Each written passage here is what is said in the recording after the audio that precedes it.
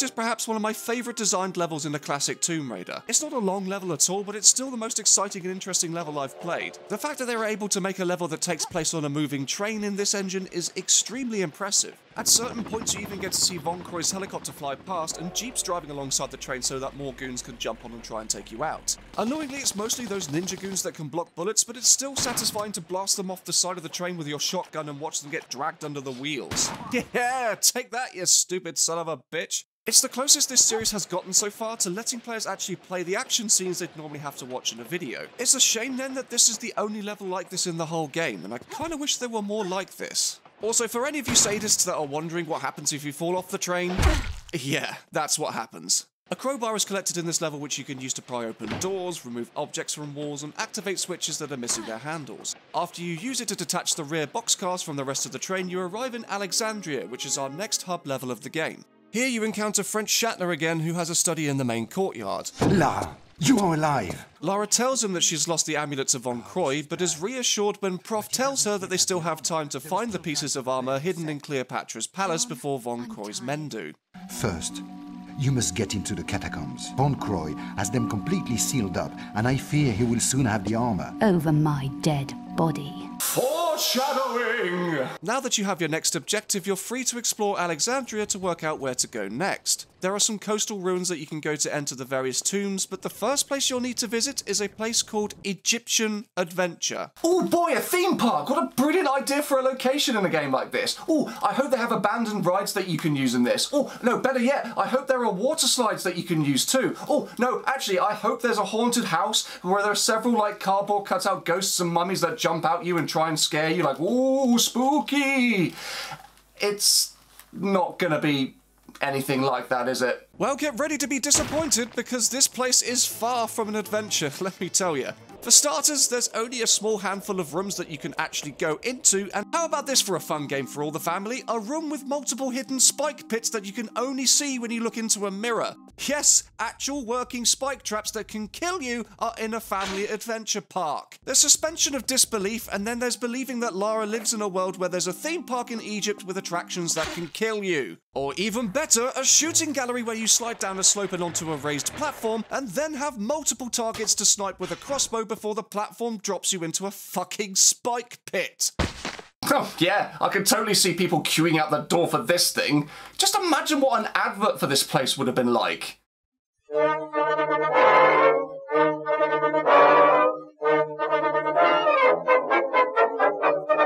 Roll up, roll up! Come see the wonder that is Alexandria's Egyptian Adventure. Explore over 3 small rooms of genuine Egyptian history.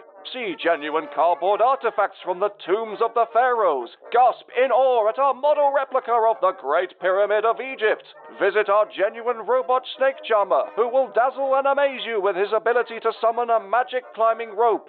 Are you brave enough to venture into our deadly room of death to retrieve the sacred crossbow of Amun-Ra? It may look like a simple task, but watch your step if you want to visit our gift shop later. Whoa there! Careful now! You almost got eaten by our own, genuinely totally not fake Egyptian mummy! Okay, Tutankhamun, back to bed now, you naughty boy. And finally, test your skills at our amazing shooting gallery. Hit all the targets with our trademarked super accurate We Promise crossbow, and you can win the prize and leave safe in the knowledge that you and your family have survived to live another day. So what are you waiting for? Come to Egyptian Adventure today. Adventure awaits. Warning, Egyptian Adventure is not liable for any injuries, loss of limbs, impalements, lacerations, PTSD, childhood trauma, or loss of loved ones whilst visiting.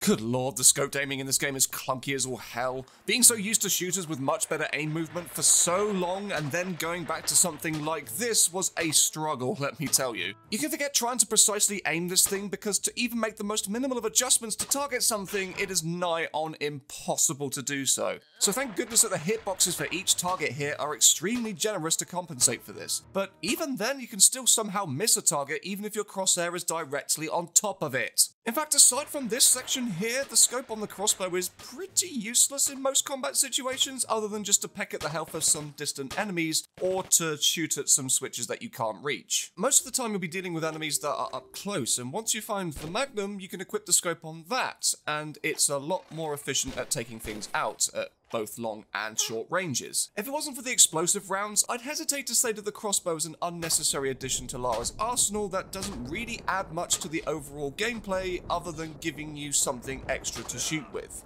The poison arrows you can collect sound interesting on paper as they drain the health of an enemy instead of just dealing a fixed amount of damage to them. Unfortunately, in reality, it seems to take multiple shots to take enemies down with them anyway, and the poison doesn't affect them in the same way that it does with you.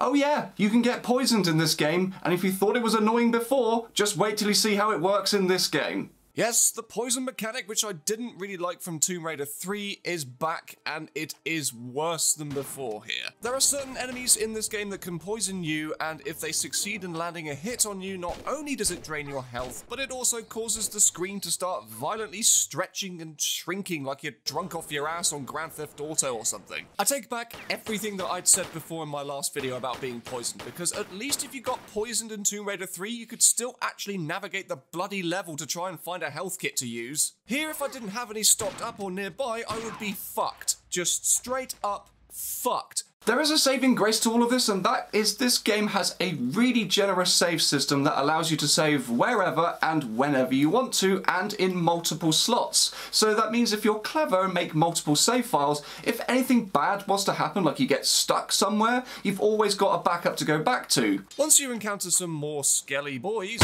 and solve another puzzle, you descend into the Temple of Poseidon, where you encounter one of the more frustrating parts of this game: swinging from one rope to another. Now, you wouldn't think that something as simple as this would be all that challenging. Sure, there's a certain level of skill involved here, but that's not what makes this so difficult. What makes this so difficult is the fact that the camera flat out lies to you. You could be looking dead straight at another rope, and you'd still not be guaranteed to be anywhere near enough to grab it. Just look at how many tries this took me to do. I was here for a good solid while trying to jump one gap because I'd either be a fraction too far to the left or too far to the right and end up in Faceplant City.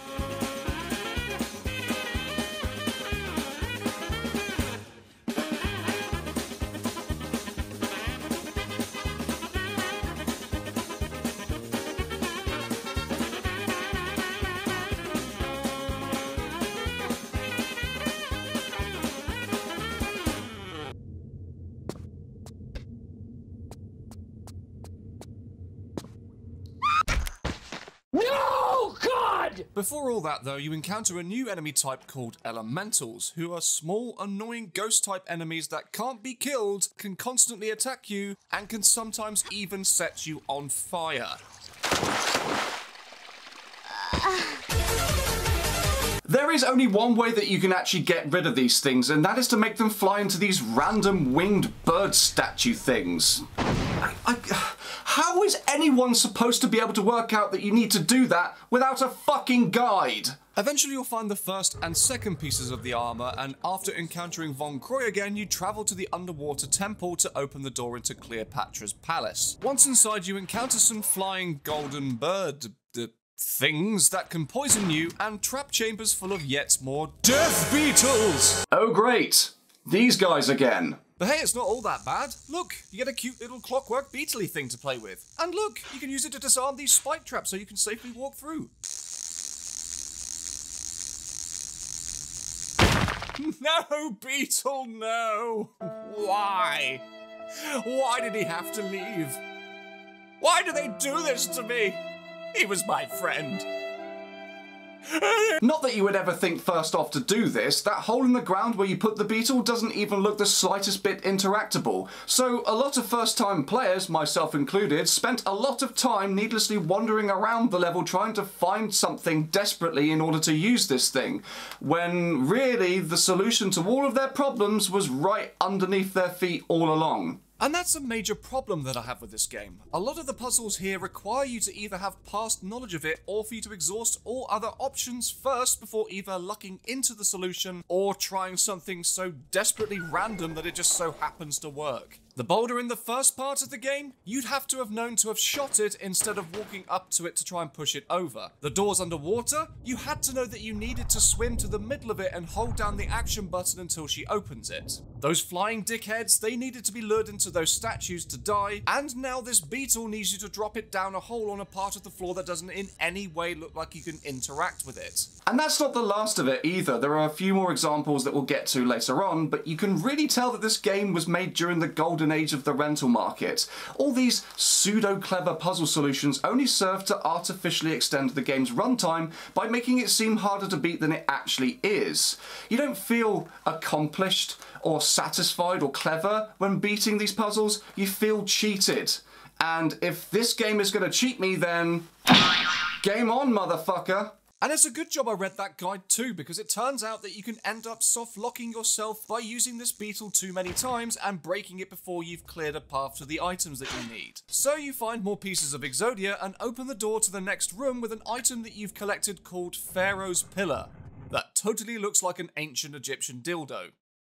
Hashtag highbrow humor. In this room, you stand on a platform that creates a golden statue of Lara. The statue doesn't move, but it can get attacked by both you and nearby enemies, with the damage then transferring onto your own health bar. So not only do you need to stop that from happening, but you also have to scale the room to find a way to escape.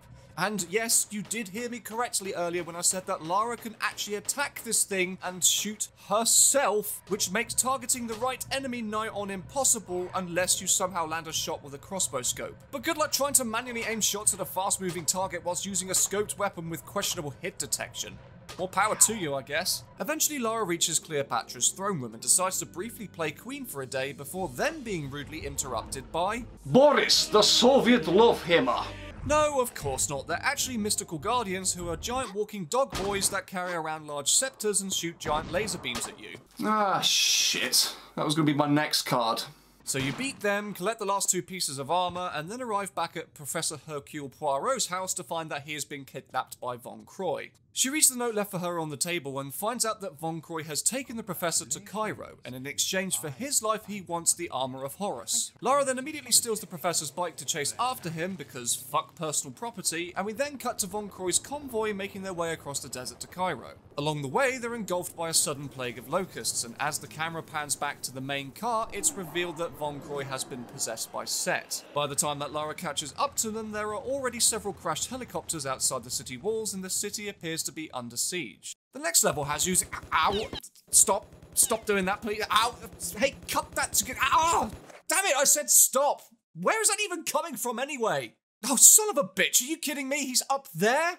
Who in the hell thought this was a good idea to immediately start an urban level with a hit-scanning enemy that you can't even fucking see? Did we really need to have some shrimp dick pissant chugger tucked away on a roof to attack me immediately as the level loaded? It's okay. It's fine. They're gone now. I've taken care of them. And now all that's left is for me to hop onto my trusty steed and ride off to victory! A few moments later.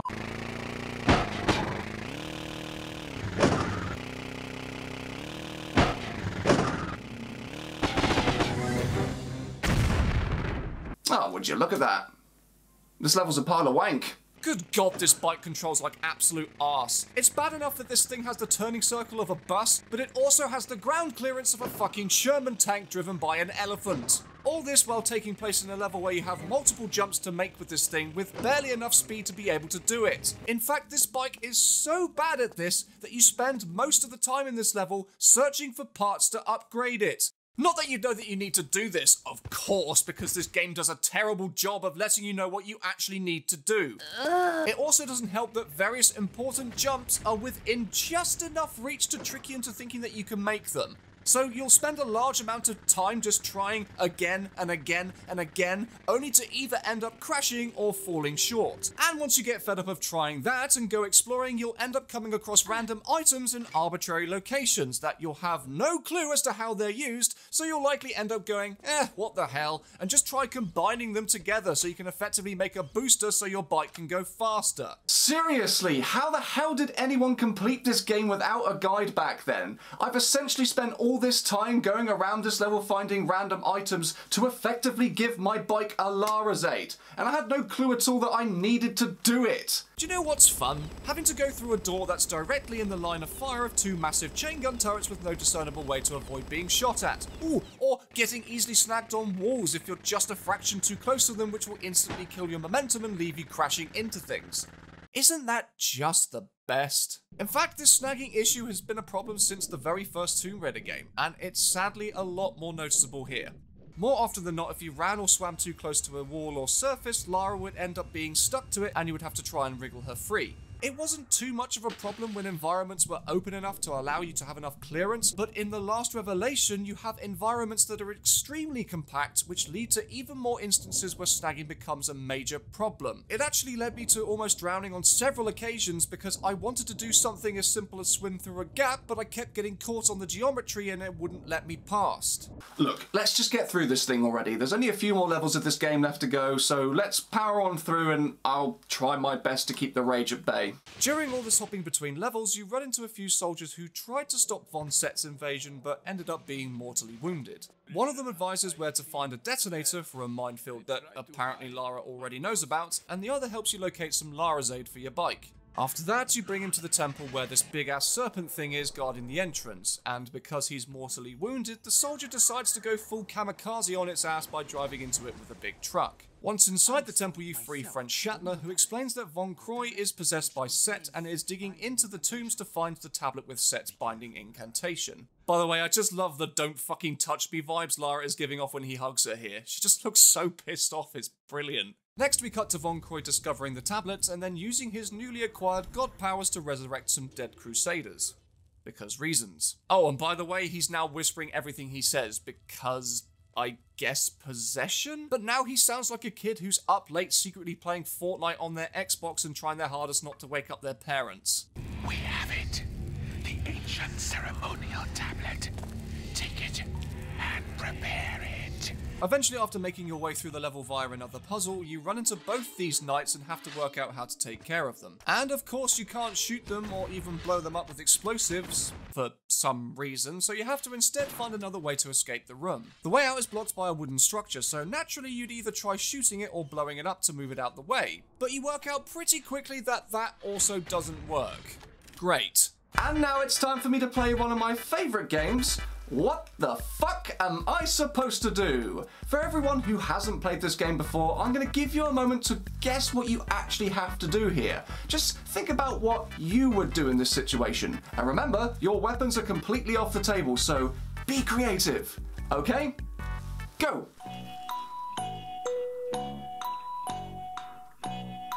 Oh, I'm sorry, but that buzzer means that we are out of time. So, let's see how you did. Look, I'm just going to save you guys a lot of time and trouble and just say what the solution is, and the likely case is that most of you probably got this wrong, so here it goes. It turns out that instead of doing a perfectly plausible thing like blowing it up or setting it on fire, you actually need to bait one of these undead knights into swinging their swords into it, which then knocks it down to allow you to escape. No, I am not kidding. Do you finally see where I'm coming from with these puzzle solutions now? After you climb out, you meet Von Croy again, who has creepy eyes. Don't like it. Come to me, child. Do not fear your old colleague. I don't like it. Stranger danger.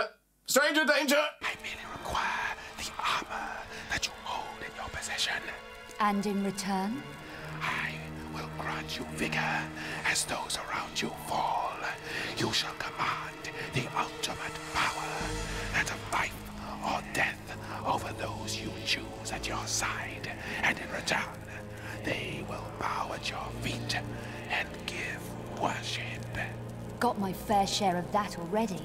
Yeah, of course she does. Does Set even realise who he's talking to here? Saying that he'll bestow unimaginable power over life and death with people worshipping her isn't something that's new to Lara. It's a life that she's living right now. In fact, I think that's the bio for her LinkedIn page. During all of this, she manages to re-steal the amulet and escape with it whilst also sealing Von Croy inside this chamber. The next level has you arriving at the famous Sphinx, where more of Von Croy's goons are waiting for her, and because of the current shitstorm going down, the whole area is now surrounded by several giant pits that are extremely easy to fall into. Your next objective is to enter the chamber under the Sphinx, and don't ask how she knows that she needs to do this, just accept it. So you need to explore the area to find a shovel to dig into it. You find a plank of wood and a metal blade, which with their powers combined, make a spade. So you return back to the Sphinx, begin digging at this point in the ground, again don't ask, just do, and you arrive at the chamber underneath the Sphinx. Now, I know I've already made plenty of critiques in this video about puzzles having obscure solutions to them, but they all pale in comparison to this next room. Ladies and gentlemen, I give you the room that almost broke me. I was already pretty wound up and fatigued at this point, but this room almost single-handedly killed all motivation I had to play this game all the way to the end on my first time round with it. It is that bad. At a first glance it looks like just your standard switch puzzle with a few enemies affair, but it's far, far more devious than that. For starters, you have not only one, but two invincibles to deal with in an extremely tight space that you either have to trap in a room or exploit a bug where they don't even go to attack you so long as you don't walk in front of them. Which I did. Once that's taken care of, you then have 7 gates to open with no clue where they lead to or what combination is needed to do so. In the room is a skeleton, probably of someone who didn't have the fucking walkthrough for this game, that's holding a scrap of paper with a list of symbols that correlate to letters in our alphabet. On the wall behind the bulls are 3 switches, with 3 Egyptian letters of the alphabet. So after collecting this clue, my next thought was, okay, this must mean that the combinations to each gate are located above or somewhere near it. Wrong! There are no combinations to be seen anywhere, so initially I just had to guess what combination opens what gate. So like me, you'll start entering random combinations, hoping that it will end up doing something good like opening up a gate to the way forward. I enter my first combination, and I got a small nugget of joy when one of the gates slid open. Success, I thought. So full of excitement, I entered the room to explore the area further, but quickly ran into 3 corridors full of bladed traps that were really difficult to avoid. But regardless, I managed to make it past these, and after diving through some more blade anuses, I pulled a switch thinking that it will open another gate. But nope! The only thing that it did do was let me out the same way that I came in. Turns out this room is a trap designed to punish people who entered the wrong combination. So that means unless you somehow lucked into the correct combination on your first time, you are stuck with trial and error until you start making some progress. To make things worse, if you end up opening the trap room, you are locked out of entering any other combinations until you go all the way to the switch at the end of the gauntlet and pull it again. Once you do get to another chamber, you have different challenges to face in order to collect items needed to unlock the way forward. One has a maze of crawl spaces full of spike pits, another has hieroglyph puzzles where you play Lucky Dip but with more death beetles. The next is a water maze that's extremely easy to get lost in and snagged on the walls, goody goody, and the final room is just a small room with some crocodiles. Huh. This all took me about an hour of trial and error just to get through, and by this point I was suffering from some pretty bad visual fatigue and wanted nothing more than to just be finished with this game. So it didn't really help that I was essentially stuck in a room with no hints at all on how to solve these puzzles, and a scrap of paper in my inventory which had letters on that were completely useless. Or so I thought. Turns out that each symbol on the wall needed to be matched up to the letter that it represents on the paper list. Then once you have all 3 letters, you then have to arrange them in alphabetical order in our language, which then gives you your first combination. This seems like it should be a eureka moment, but I only found out about this because I bothered to look this up on Stella's Tomb Raider guide afterwards. And that was only because I just couldn't believe how bad this section was, and I really wanted to know what the actual developer intended way of doing this was. Not only that, but on my second playthrough I found out, completely by accident, that this room with the exit door contains the combinations to every other door. All you need to do is look up these gaps in the roof with your binoculars with what I assume is night vision turned on to be able to see them. I can't even. Okay, that last part I fully admit is kind of my own fault, but I shouldn't have to resort to a guide in order to get myself through a section when really all the devs needed to do is a better job of giving the tools to the player in order to solve it. Once you make your way further in the level, you enter a building where you see a guard being attacked by a giant scorpion. You have an opportunity to save him, and if you do, you get a short scene where he rewards you with an extra key that grants you access to a fuck ton of ammo. However, if, like me, your first instinct was to rain unholy hellfire upon this giant abomination, collateral be damned, then you end up killing the guard and losing the armory key forever. and then watch in disbelief as the scorpion is left still standing and you inexplicably collapse and die for no fucking reason. Scorpion wins. Fatality. So with that all sorted, you begin to climb this nearby pyramid. To do so, you have to hop from one block to the other, making sure that each block you land on is something that you can actually land on. Should you accidentally land on a slope, you'll end up sliding all the way down to the bottom or right off a cliff into your death, which I can assure you is something that you will do more than once. And on top of that, you also have to dodge random giant blocks that can fall down and crush you Takeshi's Castle style, and you regularly get ambushed by giant beetles who can push you off the ledge you're standing on and right to your death. Beetles. Once you reach the top of the pyramid, you unlock the door and go inside to explore the tomb to recover one of the 4 star keys you need to resurrect Horus. Don't ask how she knows about these, just accept it and keep going. Eventually you arrive back at the Sphinx from earlier and spend the next portion of the game searching for the rest of the star keys on the way to the Great Pyramid. This is the point I really feel the game starts to lose complete control of its pacing. By now I was expecting to have the Great Pyramid and my inevitable showdown with Set, but here I am, 31 levels in, and I'm faced with yet another multiple item treasure hunt that has me collecting stars like it's Super fucking Mario 64. The next level, Mastaba, has you jumping across large pits, exploring dark caves, and some extremely dull and uninteresting huts to find the remaining star keys. There is a pretty creative puzzle where you have an elemental symbol written on the front of 3 podiums, and then it's up to you to use the items that you have to create those elements and then put them on top of the corresponding podium to then open the door to the next area, which is pretty neat. The other puzzle I liked was in a room with 3 monkey statues with levers in front of them. Each one can summon a different kind of monkey, but only one summons a good monkey to open the door for you. The others either give you an evil monkey that attacks you, or better yet, a ghost monkey, who also attacks you.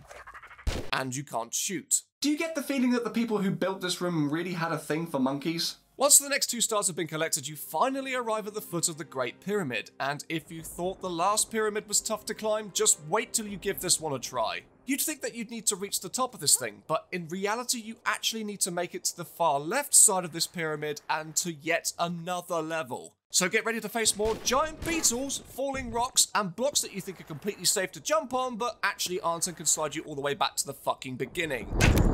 And this is the point where I officially gave up on my first playthrough of this game. I was just sick and tired of the seemingly never-ending bullshit this game was throwing at me, and I just thought, you know what? I need a break. I can't be dealing with this. And it wasn't until my second playthrough of this game that I realised just how close to the end I really was.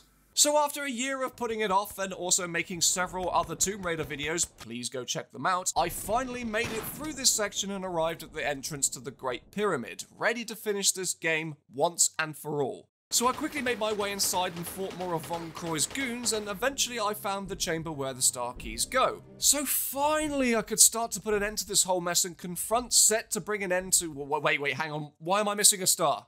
How could I be missing a star? I've explored literally everywhere I needed to. Why are you doing this to me, game? Why? But it turns out they were right. I was missing a star. And do you want to know where it was?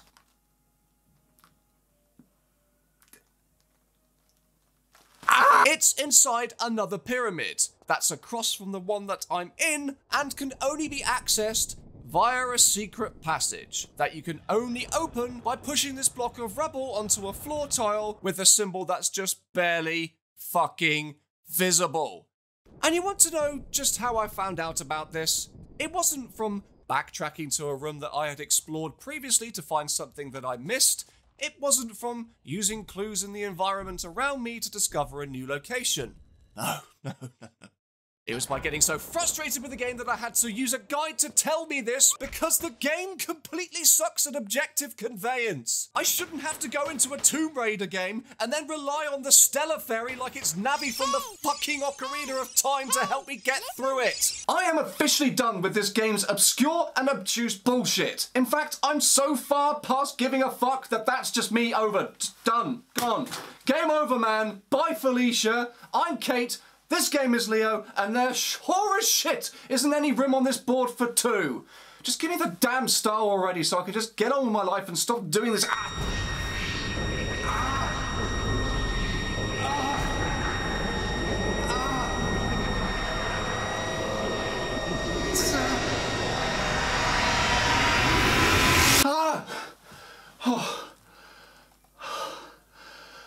What the hell was that?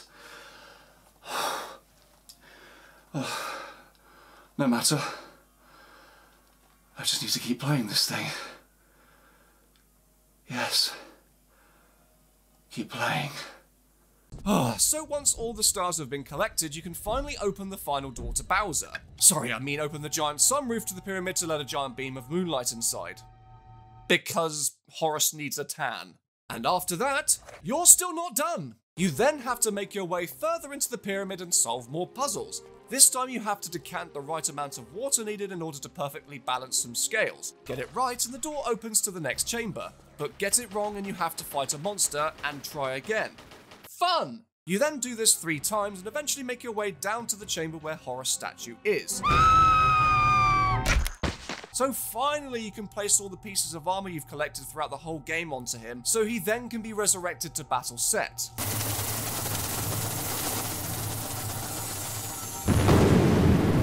Right, of course not. That would be too easy. What actually happens is that Set swoops in to bind with the statue instead, just as Horace is about to be resurrected, meaning all that time and effort that you put into finding each piece of the armor of Horace before Von Croy was completely pointless. So now you have a literal god walking amongst Earth that you can't kill, and the only thing that you can do is to recover the amulet of Horace from the lake and then find a way to escape the room and then seal him inside. You mean to tell me that after 34 levels of this game, all we've essentially accomplished by the end of it is to help Set move into a bigger house with a swimming pool? Oh, fuck this game! Once you've sealed the entrance to the chamber, you then make good on your escape, and after a few tricky jumps, you make it to the final cutscene. Lara emerges from the pyramid in pretty bad shape, but just as she's about to reach the exit, Von Croy appears to help her make it out. She hesitates, not knowing if he's still possessed, but before she can be sure, the chamber starts to collapse around her. As she dashes to the exit, the floor beneath her gives way, causing her to nearly fall. Von Croy tries to reach over to pull Lara to safety, but the chamber collapses before he can do so. Barely making it out alive, Von Croy then turns round to face the ruins of the temple. Presuming that Lara has passed away, he then removes his hat and bows his head in mourning, and the game fades to black.